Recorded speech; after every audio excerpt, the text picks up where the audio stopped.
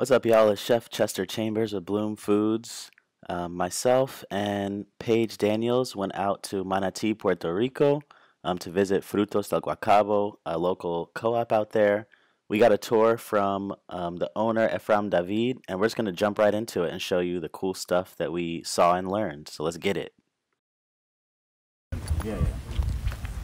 So in these two areas, we constantly change the product. Okay. Today, we pull out some beans from there. They call dragon tongue. We usually buy from purple them. and white. Exactly. Yeah. And now that we collect that soil is full with nitrogen. Because the beans fix that into the soil. So that's like the first step of the cycle. These are called picino. These harvested them now. They come in like two colors. They're usually good for pickling. But you can eat them like that raw too.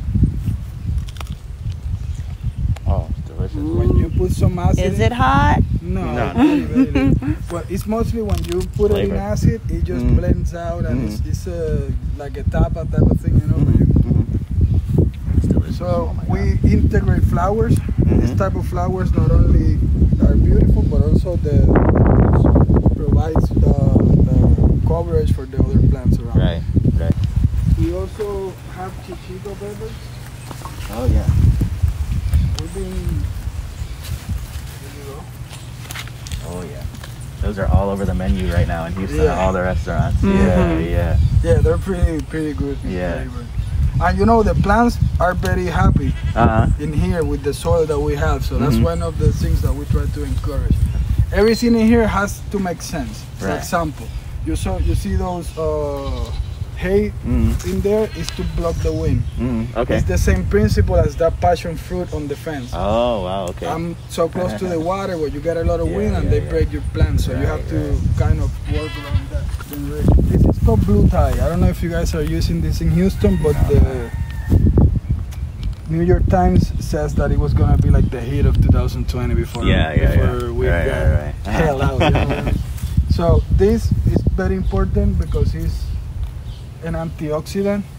It's also very happy sitting where it's at. But the main thing is that it's a colorful flower, meaning that if you want to do a drink, you can put that drink blue, for example. Oh, okay. And when you hit it with citric or acid, it will change to pink. So that interaction between the bartender and it's really neat. You can also paint like the rice blue and gaining all the benefits from the plant as well. Yeah. It's been providing flowers for over a year. So that's kind of the test we do. So right now, we're kind of letting it grow. We stopped having tourism about 6 months ago, so now we're trying to reestablish everything back up. Yeah, we grow different hibiscus in Houston, like the Roselle. Yeah. You know, with the actual pods, and then they'll eat the sour greens too. Yeah, those they come in different. They don't have flowers yet. Oh, okay, they flower too. Yeah. Okay. They flower too. So this is called guanabana. Sour sop. Yes. So the fresh leaves are used to make tea, and they say they're good for like cancer. Yes. So it's a very good plant. The fruit is like it's very sweet, but the texture is kind of different. It's like a cotton candy type of thing. Yeah. Are you guys familiar with plantain? Yeah. But have you seen the tree? We've seen the banana, not the plantain. It's similar, right? Yeah, it's kind of similar. So the way that it goes is that you have one plant and it provides the fruit.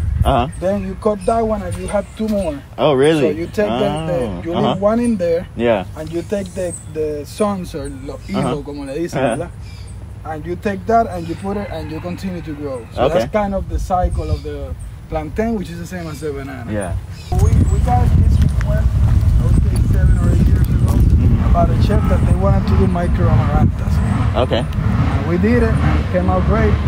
But we find out that the pest likes the amaranth, so we put it around the plants so we can obtain a better yield. This plant is about 4 years old. Right. When Maria came, it was all the way to the end. Oh, really? That's why the fence came down. Everything in here has two stages, before and after. Right. We have the exact same thing in Houston. Yeah, right. All the farmers have their stories. So this is called habanadas. Okay. I don't know if you're familiar with Road 7. They work with Stone Barns in New York, and they're a farm that's an habanero that they remove the spicy portion. I was like, hold on. So it's kind of cool because people come and take pictures. Yeah. So when you blanch it out with like filled with goat cheese inside, it's really nice. You know what I mean? It has the punch of the habanero, but not the spice. Right, it's great flavor. So kind of that, and that's like we're gonna pull it out.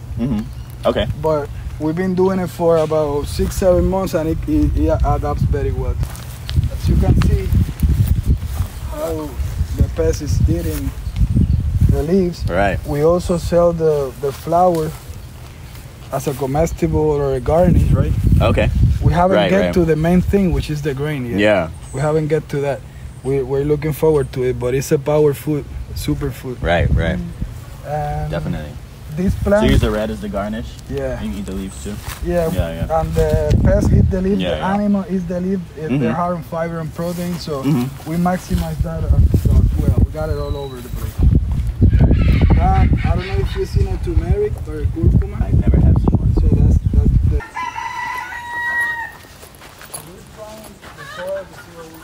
We've been working with it for about 6-7 years. This is called kaffir. Oh, okay. It's mostly like lime, for right? Thai. Yeah, it's mostly for Thai. They use the leaves more than they use the fruit. Really? Because it's mostly for soups and all this. Bringing out that flavor is very nice. Yeah, that's delicious.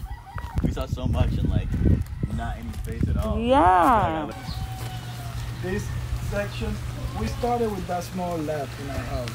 Oh, okay. Just trying to practice it, if you can get it, and we finally they call it butterfly pea. Looks like a butterfly, right? Try that. It's like oxalis, right? Oh my gosh, yes, delicious. it is oxalis. I had no clue you could eat these. My friend loves them on her like garden. And usually we use that for salads and this for like cocktails. Yeah, that flower is delicious. Oh my goodness. Oh.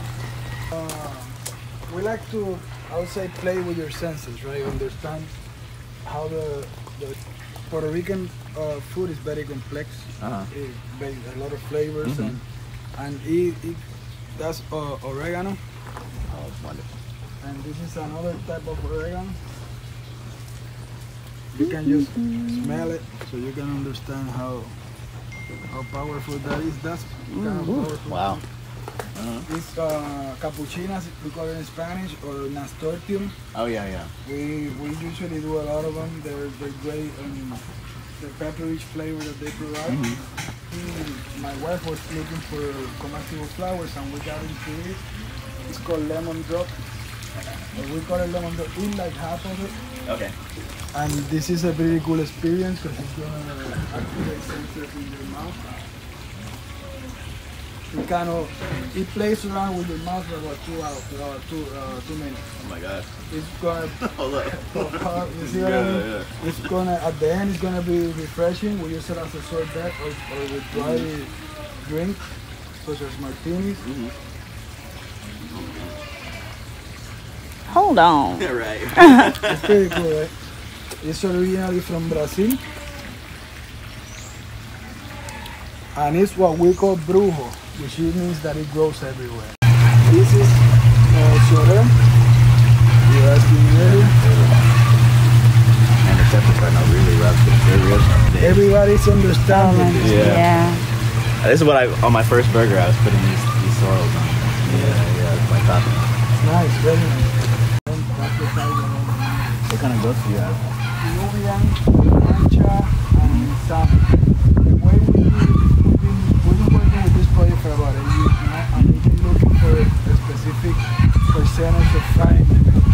So we've been mixing this to adapt to our topography, but also provide the high percentage of fat. Right. So it's kind of the perfect one is the Nubian. They're like lower production or higher production? Lower production, but higher fat. Yeah. And as far as rabbits, we keep a couple. ¿Hay conejitos chiquitos? we try to do is mostly provide rabbits to the farmers so they can produce. See, these are better genetics, and we try to improve the genetics. So we can Okay. Oh, you gotta hold this. Oh. Scratching. Hey.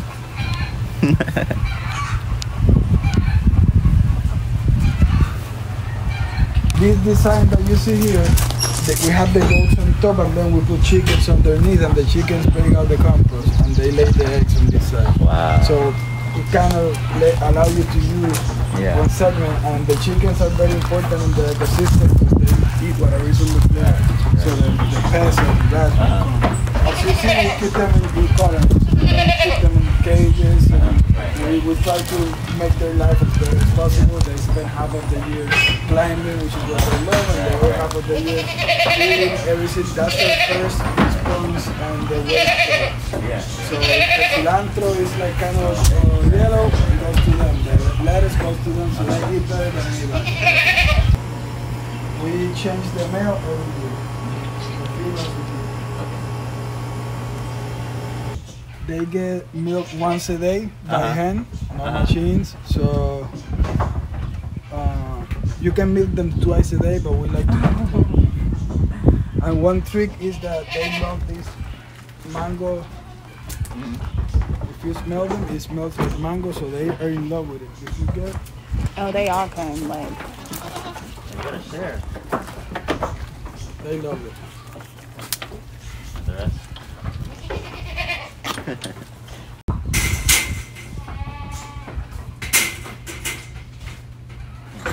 They have their own personality. We start with one goat, then two goats, then we have two more. Yeah. How many do you have now? Do you know? 35 of them, 25. So this is how this works. It's like a pump. You have to close your two fingers on top and fill the pump and then squeeze. Once you squeeze and it's empty, then you let it go and you do it again. See. They slow down. They slow down. do it? Yeah. Can you hold this?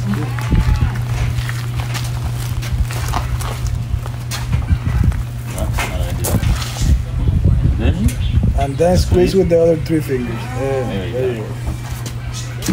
Feel, boom, there you go. Wow. It fills up right away. Keep the two fingers locked on top. Like if you're doing pastry, there you go. And you hold the bottom. And then let it fill back up. Yeah, let it fill back up. Squeeze. There you go. And then the two fingers in the bottom. Squeeze it. Squeeze it. You not squeeze it. There you go. I gotta get it myself once.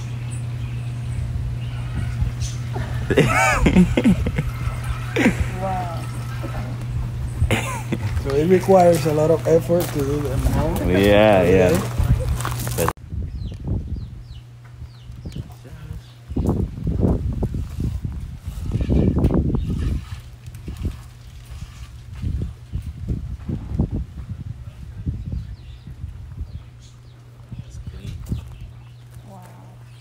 Chickens are silky. I don't know if you guys have them, but they don't fly away. So we put them inside like with the horse, and they just eat whatever's on the floor and they maintain that body. Okay. They do the housekeeping. Guava. Oh, okay. This is sweet pepper yam. This in here are the quail eggs with preserved with the flour, with the root. Oh, okay. Oh my goodness. And these are radishes from the farm too. That is also, so feel free to